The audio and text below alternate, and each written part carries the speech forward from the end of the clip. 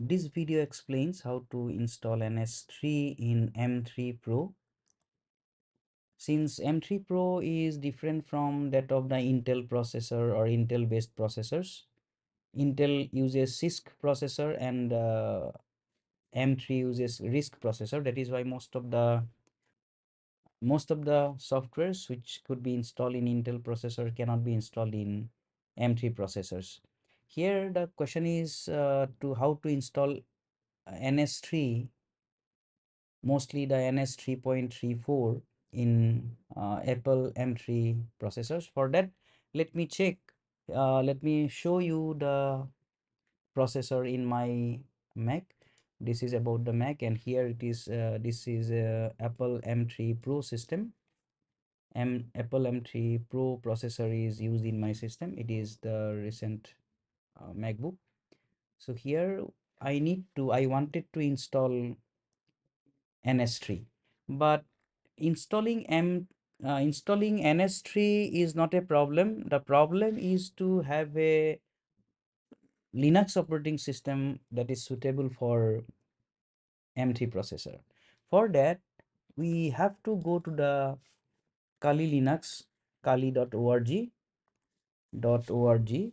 then go to downloads, go to the installer images, then go to Apple Silicon ARM64. Here we will see one installer, and let's download this installer for M3 processor. If I click here, then it will start downloading. Since I have this file already downloaded, so that's why I will not continue downloading this. I will cancel this out. And here you can see this is for this Kali Linux 2023.4, which is for ARM processor, ARM64. So that's why if we have this ISO file, then we are good to go in order to install the NS3 software. Now let's start our Linux operating system. We'll go to the VirtualBox.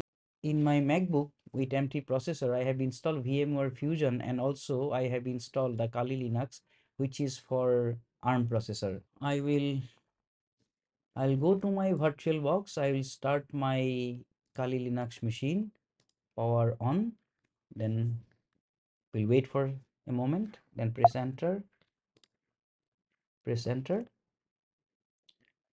Our Kali Linux will start. Let's get login into the system, press enter. Now we have this terminal, so we can open the terminal from here. Root terminal is not necessary, so user terminal is fine. Then I will open this browser, then I will go to the NS3 website. In the Google, we'll write NS3 download, press enter. Then I will go to the NS3 homepage. It is here, NS-3.34. Click here, and then from here you will download the NS3. It will take a moment. Let's wait and complete the downloading process. So NS3 is downloaded successfully. Now let's go to the currently I am in this home directory. Then I'll go to downloads, and then ls. This is ls minus l. We have a copy NS all-in-one, NS all-in-one 3.4. This is the downloaded copy of the NS3 software. So what I will do, then we will use this command to enter. This is a BZ format. This file NS3 installer is in tar format. I will enter it tar minus xvf ns all-in-one 3.4 tar dot bz2. Press enter. It will expand, it will extract all the files. Then let me check the directories, then we have a directory ns all-in-one 3.40. So we'll go into the directory ns 3.4, press enter, ls minus l. So here there is a script build.py. If we run this build.py, then our ns3 will be installed.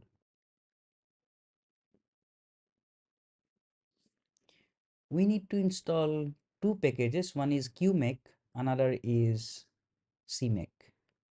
To install qmake, we'll write down sudo apt get -y. It will consider all questions responses as yes, and it will install the software. Let's press enter, then it will install the package. But however, in my system this package is already installed, that's why nothing to be done.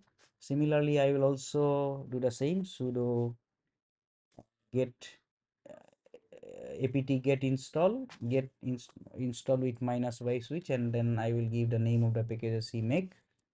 Press enter, same thing, it is also already installed, that's why we are good to go. We can install now ns3, and for that I told you we have a software, we have a file build.py. We'll write down this, we'll execute this build.py now.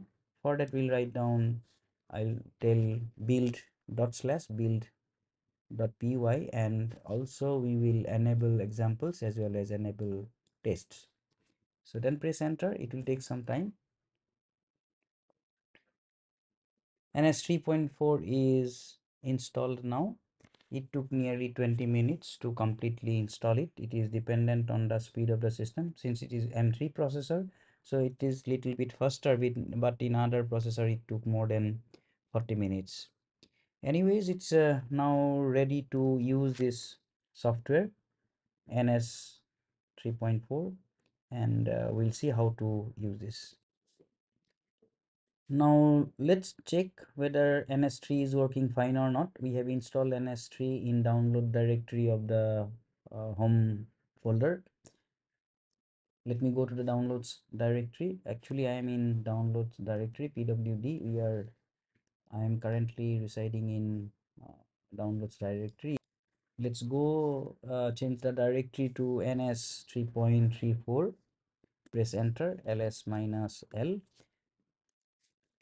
clear the screen, then ls minus l, then let me go to ns3.40. this is the home directory of ns3. Here there are so many directories available. Out of that, most important directories for us right now is the example directory. Within the example directory there is another directory which is tutorials. Press enter, there are certain NS3 compatible files are available. These files we can run, all files with .cc extension we can run from NS3. Now to test the working of NS3, we'll take the first .cc file. First of all, I have to copy this file into a directory which is known as scratch directory, -l. Press enter. If I see here, there is a directory called scratch directory. So here is the scratch directory. Here all the files that we want to execute to be copied first into the scratch directory.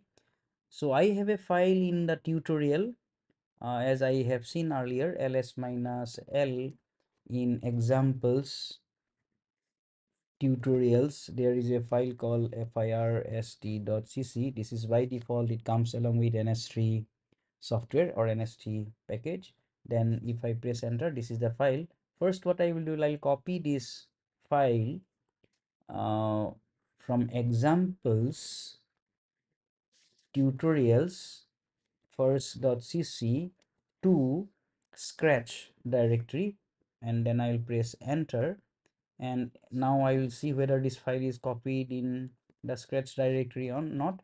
ls minus l scratch slash first.cc, press enter, this file is there. Now I will run this code. In order to run this code, press enter. There is one executable file ns3. Earlier it was waf, but in this version it is ns3. So I'll write down dot slash ns3 run run, the name of the file scratch dot first dot c. Press enter. So it is first dot cc. Press enter, then it will execute. Now this is the output. So there is some output given at time plus 2 seconds. Client send these many bytes, 1024 bytes to this server and in port 9, and accordingly those bytes are received. This is simply to show that this ns3 is working. I'm not going into the detail of the first.cc file and how it works. This is not part of this tutorial. That's why at this point this ns3 is ready, and we can execute files, or we can execute programs in ns3.